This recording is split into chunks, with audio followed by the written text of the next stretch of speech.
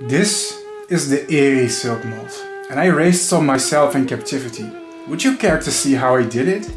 The life cycle begins with small eggs, as usual, easily incubated at room temperatures. The tiny babies feed in groups on several plants like cherry, privet, lilac, sweet gum, castor plant and way more. Yes, they have group behaviors, isn't that cute? When the babies grow bigger, they become solitary and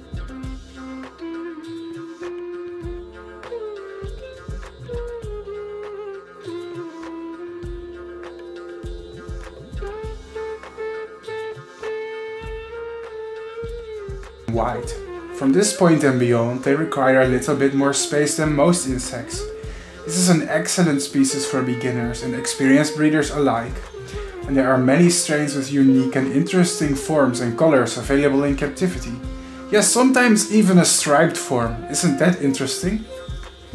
Growing them from eggs to cocoons should take about 4 to 7 weeks time.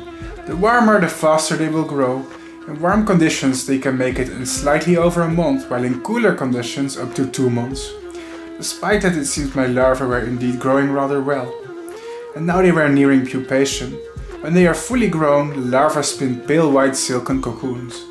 Ah, there you go, some cocoons. Did you know this species is domesticated purely for the purpose of silk production? Much like cows and chickens are domesticated to produce large amounts of milk or eggs, these moths spin in usually large amounts of white commercial grade silken cocoons. The cocoons hatch in 1 to 2 months time if kept warm on room temperature. I always put them in a medium-sized pop-up cage personally. Spraying with water helps a little. And voila! In a short time the moths will come out. Congratulations! We've raised our own Eri Silkmoths together. Aren't they simply lovely? I think that they are.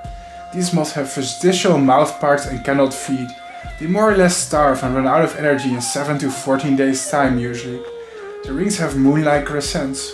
This species is easy to raise for beginners and very forgiving. Just make sure not to overcrowd the larvae and don't keep them ridiculously wet.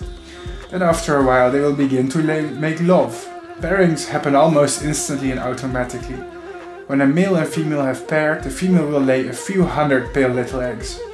These eggs can be collected, harvested and incubated to start the life cycle all over again. Yay! Success, the end.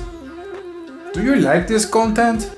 Then please visit my big main YouTube channel Bart Coppens. This is my secret second channel in which I post outtakes, summaries or unused footage. Find my big channel for over 1,000 insect videos.